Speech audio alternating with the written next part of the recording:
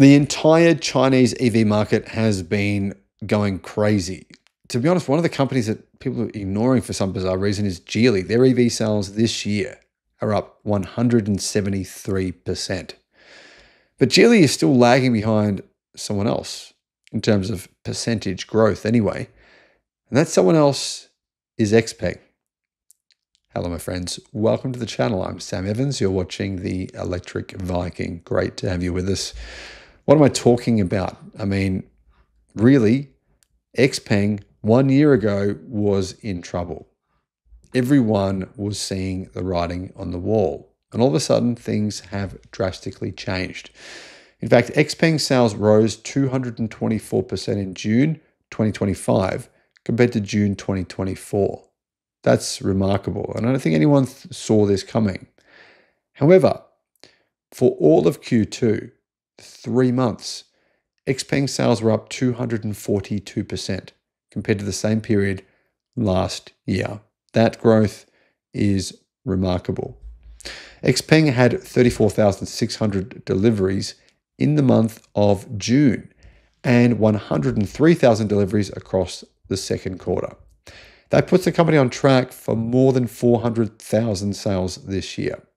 Additionally, June was the 8th month in a row that Xpeng had more than 30,000 deliveries in the month. Now, looking at this chart from Clean Technica, you can see the rise of Xpeng over the past 6 months, actually, in fact, the past 10 months has been pretty damn incredible. In the first half of 2025, Xpeng has delivered 197,200 vehicles. That's more than Xpeng delivered in all of 2024. So an incredible result. It's worth pointing out as well that competition has only gotten worse. I mean, BYD has slashed prices by crazy numbers.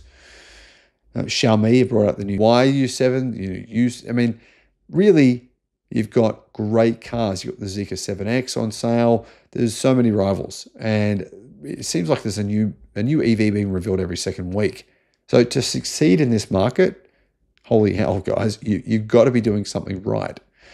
Xpeng had some other highlights as well. Here's what Xpeng said. XNGP achieved a monthly active user penetration rate of 85% in urban driving in June 2025. That's their full self-driving.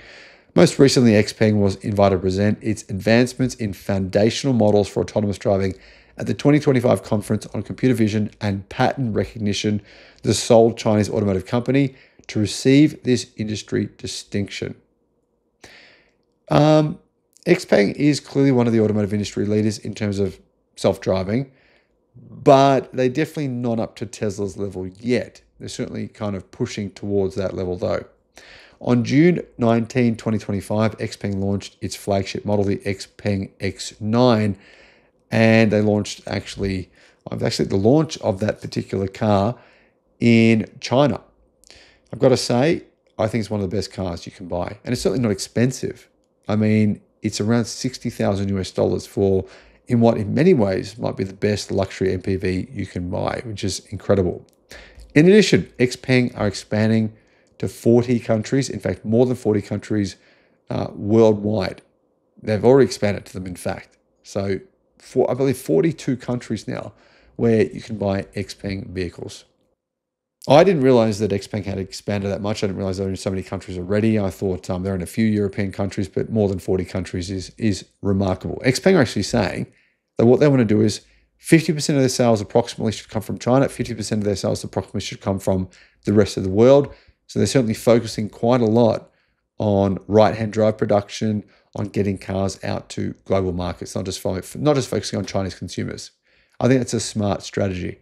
Now, guys, comparing NIO and Xpeng, you can see Xpeng it's still losing money, but much less. And it's on track towards hitting profitability potentially in the fourth quarter of this year based on current projections.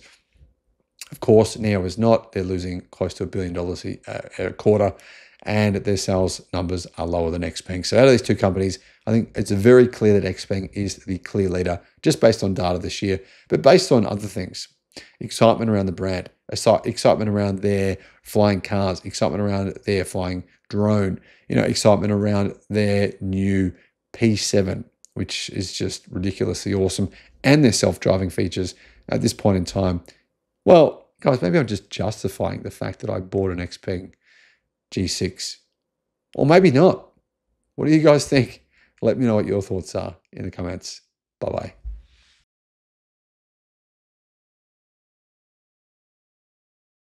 10,000 orders in 46 minutes, but that does not do this car justice, not at all, because this is the most advanced car we've ever seen from China. It has literally 26 times more computing speed and power than what its rivals have. 26 times. It has 8 times more power than Tesla's full self-driving supercomputer.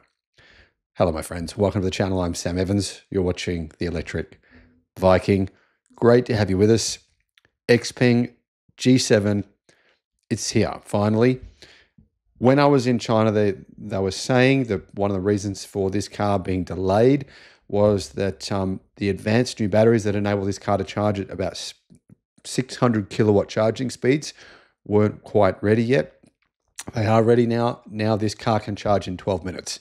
But that's not really the biggest thing about this vehicle that is getting people talking in China. There's been a whole lot of hype, a whole lot of talking in China about this vehicle because it doesn't have a screen in front of the driver. It's like a Tesla, right? But it does have one in a different way. The reason that Xpeng have removed that front screen right in front of the driver, that LCD screen, is because it has the world's largest artificial intelligence heads-up display. The display kind of covers almost the entire front windscreen, but it doesn't cover it all. It just shows you things on the road. So it's like you're driving in a virtual reality simulator almost like having a map across your windscreen. I've used heads-up displays, but nothing like this. This is an entirely different level of technology. So the size of this display is, you can see here the images and how it works. It doesn't actually block the whole screen. It just shows you certain things, but it's 87 inches. This is the biggest ever. 87-inch display projected onto the front windscreen, which is miles better than having a little digital screen right in front of you where you've got to kind of look down at it to see what speed you're going, do this sort of thing, kind of take your eyes off the road. I think this is the future. I think the future of the automotive industry is having these kinds of artificial, AR type screens projected onto your windscreen. Price, it's going to start at $32,000 US. Some people say they think it will actually come down in price when it actually, right now, you can only place a pre-order, but they say when pricing goes live, when the actual deliveries go live, the price will drop, they think, to potentially around $28,000 US. But keep in mind, this is a big vehicle. It's actually significantly bigger than the Xpeng G6. The G7 is 4.9 meters long.